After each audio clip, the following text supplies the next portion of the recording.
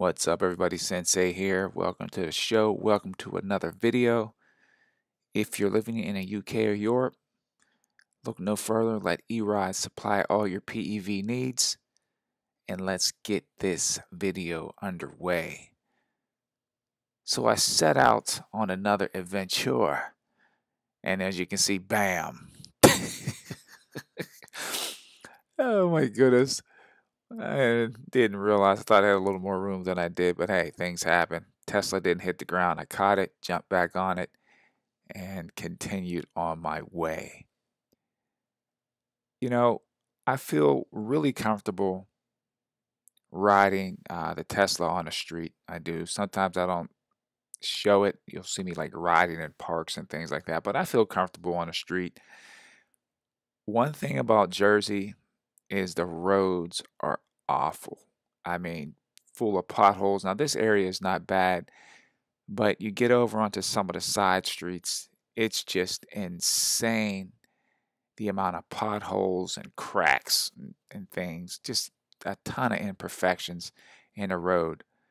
But at the same time, I kind of like it. And I know that sounds crazy, but riding here, it's always best to expect the unexpected. It keeps you on your toes so you don't get in a lackadaisical state of riding. You always got to be on the lookout for imperfections in a road. And I had stated that in a few videos back. But yeah, it's pretty bad. But I'm getting used to it. And I'm just on my daily ride here. And there are two different days that you're going to see in this video. And as you can see, I thought that car was going to pull out. So I quickly glanced over my shoulder to the left, no cars, and just sort of, made a little movement over to the left just in case that car was going to jump out. And even right here, I don't believe this SUV had its turn signal on. But these are things that, actually, I think they had the wrong one on. But yeah, these are just different things where, you just got to keep your awareness up while you're riding. But that's it. So I'm going to let you jam out to some tunes.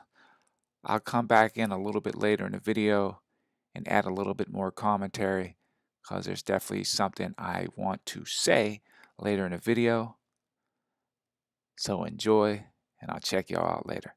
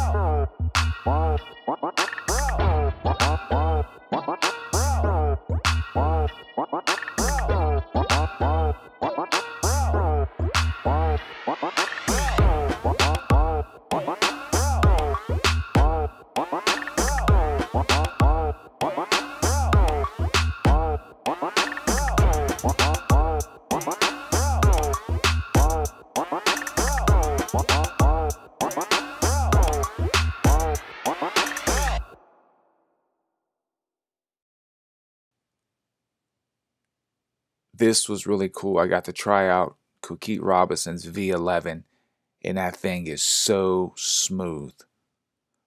Now the pedals are a little high. It would take a little bit getting used to, just like any other new EUC that you get on. But it is like a Cadillac, very smooth. So right here I'm following Robinson. He's leading, and he just takes off like a bullet. And I'm already hitting the beeps. I'm at about 29, just about 30 miles an hour. You might as well say 29.9 miles an hour. So I'm pretty much at the limit of the Tesla. I think you can get a cutoff on a Tesla at about 31 or 32. But that just shows the power of that V11. That thing just took off like a rocket. Yeah, man, it was cool. And you can see him take off again right here. And again, I'm not even going to try to run him down. There's no way that the Tesla can keep up with the V11. And you can see he's just eating up the pavement right there, man. That just put a smile on my face to see him take off like that. That was just awesome. So I'm definitely going to have to upgrade to a faster wheel. So I'm just trying to, again, look to see what's coming out. I don't want to jump too quick on something, because I know like right now there's still quite a few wheels that have to come out. So I'm just gonna, like I keep saying, just ride this Tesla out through the winter, and then once spring comes, I will get a new wheel. Now, I might jump a little bit sooner, depending on what's going on. Okay, like if there's any events or anything coming up like that, that I'm going to need a faster wheel, then I will go ahead and purchase one. But for right now, I'm just going to stick with the Tesla.